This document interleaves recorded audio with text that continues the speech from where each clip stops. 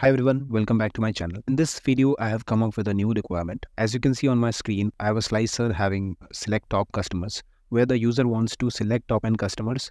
Based on that, this bar chart is going to change. So currently in the select top customers, 3 is selected. So in the bar chart, we are able to see only top 3 customers. So similarly, if I change it to 5 and click on enter, it will show top 5 customers.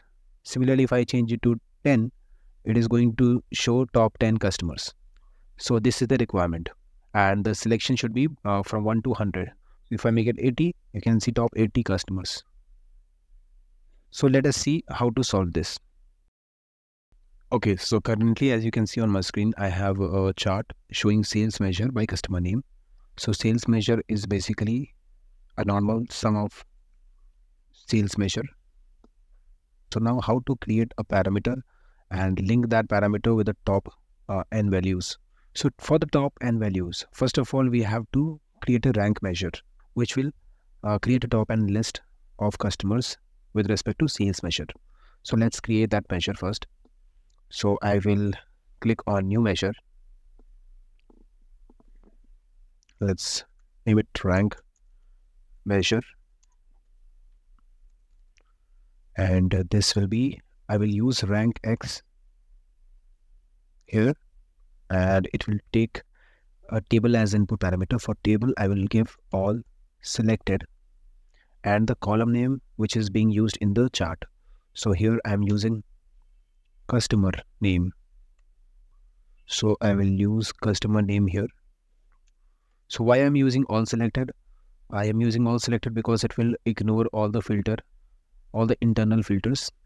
So it will not be modified by any filter. So that it can give an accurate top n list. Now the next is expression. In expression, I will give the measure value, that is sales measure. Next is value, I will keep it empty. Next is the sorting order. So I'm going to select descending, and then let's select dense because it will not skip any record. So I've created a rank measure.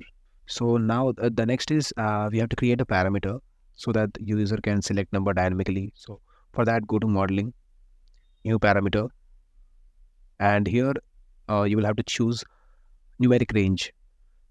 So I want a numeric range, name, let it be parameter, and for data type is whole number, minimum is 0, I will make it 1, and maximum is, let's make it 100, and increment value will be 1. Default, let's keep it as 5. Add slicer to this page, yes, and then next, create. So it will create a parameter, and we can change the values from here. So if I make it 10, I should see only 10 values, 10 customer values. Now how to link this parameter slicer with this bar chart? For this, I will have to write one more measure. Click on any measure and click new measure. So this measure name I'm writing as condition. And I will write an if condition, if rank measure, which we have written, is less than equal to parameter value. This parameter value measure will automatically be created when you create the parameter. So choose this parameter value. So if it is less than parameter value, it will give 1, else it will give 0. Close the bracket, enter. So I have created this condition. Now I will add this condition in the filter, a filter on this visual. So let's search for condition, and I will add this condition here, and I will make it is 1. Apply filter. So now the condition filter has been applied on this visual. Now if I change this, so let's make it 10. So now you will only see 10 customers, and if I make it 5, you will only see 5 customers. Similarly, you can increase or decrease the parameter values, and you will get the bar chart accordingly. I hope you found this scenario useful. If you like the video, do not forget to subscribe my channel. Thanks for watching.